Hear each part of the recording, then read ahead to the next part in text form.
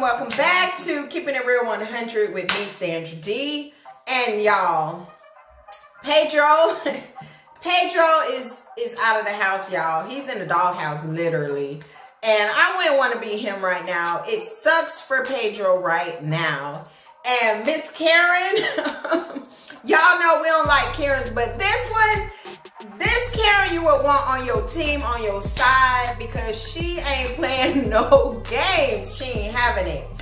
So y'all already know Pedro and Chantel are divorcing, and he been showing his behind to her, you know, and literally just antagonizing her of how much he want to leave. Divorce. I gotta get away from you. You doing this, you doing that.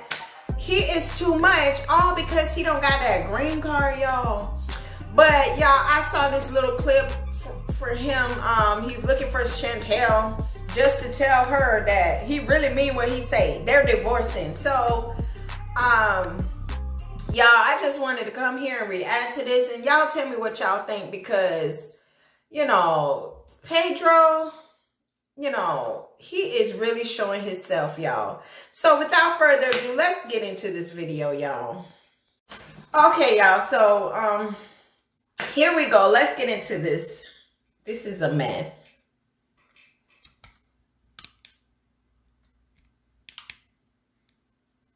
Hi. Why, hello there. Y'all, he can't even come inside no more.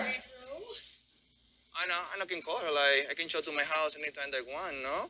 Y'all, he moved out, and he still think he can come in and out. You don't left the premises, buddy. You don't have no more access, especially if she changed the locks. Pedro, why do you not have your wife's phone number? Because I believe that I can pay the cell phone plan and have to move on to the cell phone plan. Y'all, what in the name of Mr. Rogers, can you be my neighbor, is Karen doing?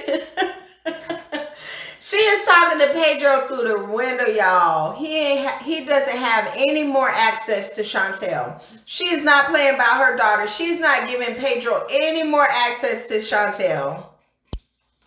You can't pay the cell phone plan, but you had to move on. Yeah. Have some respect.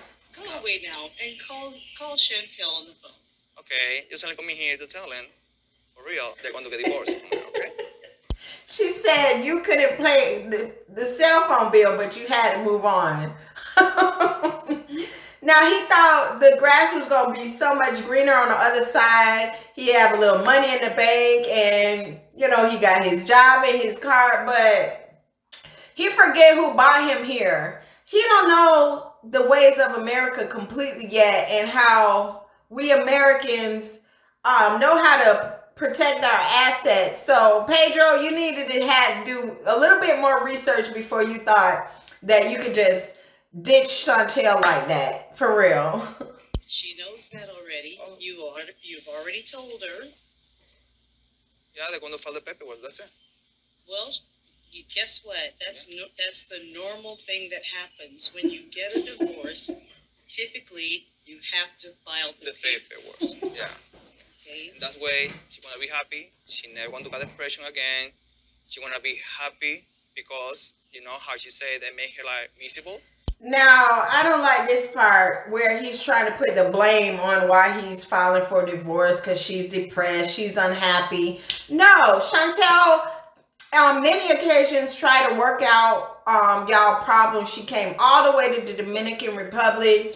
She was telling you she didn't want a divorce. She gave you time to sleep in the other room. You haven't been even having relations with her for like a year. And what woman is going to stand for that? No. Pedro, you the one who won out. So like her mom say, get out. You got it. Possible? All this stuff. No, I never heard her say her life was miserable or impossible. No. Tell her that now she want to have everything she need because she want to be happy. Well, I think you'll have everything that you need because you asked for a divorce, so you're going to be happy.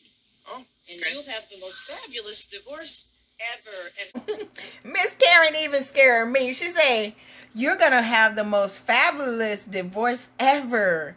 What do she know that Pedro don't know, y'all? What she know that we don't know yet? Miss Karen has something up her sleeves, and I'm here for it. I'm going to watch it all the way through, y'all.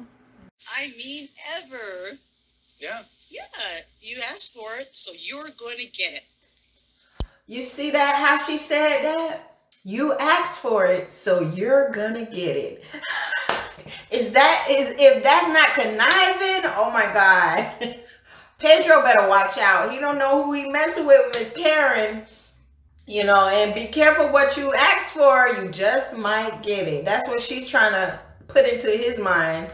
You made all this fuss and you put all this commotion. You separating and moving out, and it ain't always green on the other side, Pedro. Sorry. Okay. Okay. Bye. All right, bye now. Toodaloo. They're fake family. They're fake. Mom fake. All the fake. All the progress they made with them. Look, at least he can still check the mailbox. But no, y'all. Now he calling them fake. No, they're a family that sticks together. And they can't let you keep manipulating and tearing down Chantel. She don't deserve that. No matter how bad it got between you two, you know, she don't deserve that, I think. So y'all let me know in the comments what y'all think about this situation, and Pedro and Karen and Chantel. And y'all just keep it real, because Pedro is a hot mess. Real. For me, the program for her, for me, was feel real. Because there was the only family guy over here in the United States. There were. But in the end, I feel they always were fake. So now all he got is his car, and they moved out all the furniture, probably sell the house. He'll get probably half of that, but who knows. But right now, Pedro is playing with fire. And y'all, I just thank y'all for keep watching, and y'all keep subscribing. Hit that like button, hit that subscribe, and join the fam. And we litty over here. I see y'all next time on the flip side. Peace.